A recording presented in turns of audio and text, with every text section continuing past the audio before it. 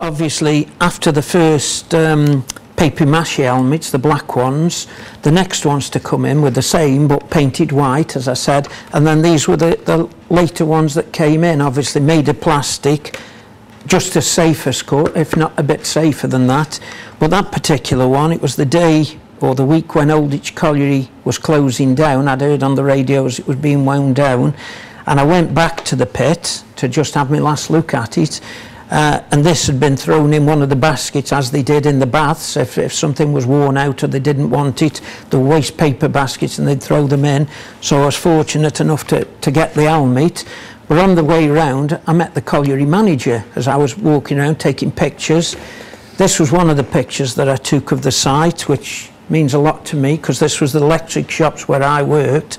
And that you'd go in the morning, lucky, perhaps have a coffee, and then you'd walk from there to the pit top and get in the cage, and then that'd be the end of it. But that one, I took that picture on the last days of the pit, but I met the manager there, who I knew. He wasn't the manager when I was there, but I did know the chap. And he said, I've got something for you, Keith, which I thought was really decent.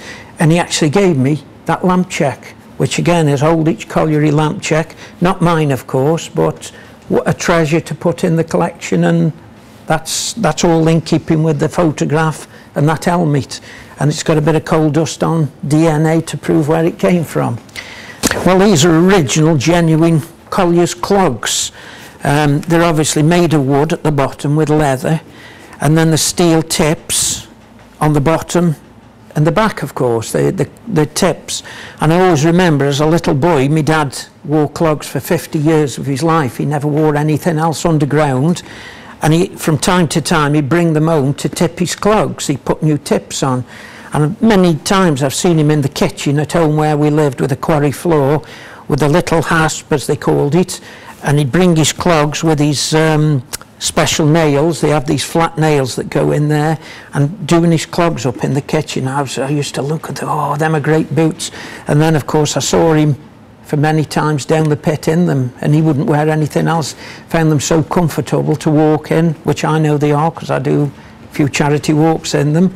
But they're an original nice pair. They tell the story.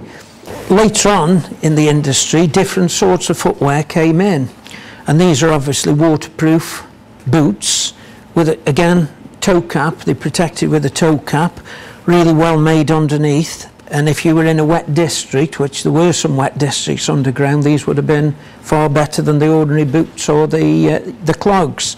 As I say, they're quite heavy, but most things were in the pit. And I remember getting these from a gentleman up at Tunstall.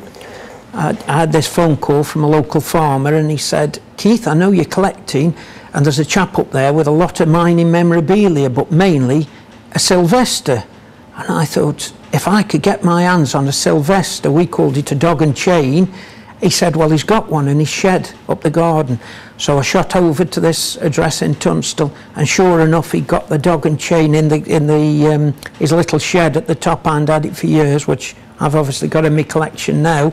But he'd also got them boots, which again are in real nice condition. Probably he's just worn them a bit in the garden, I don't know, but them are a perfect example of, again, NCB rubber boots, which are good.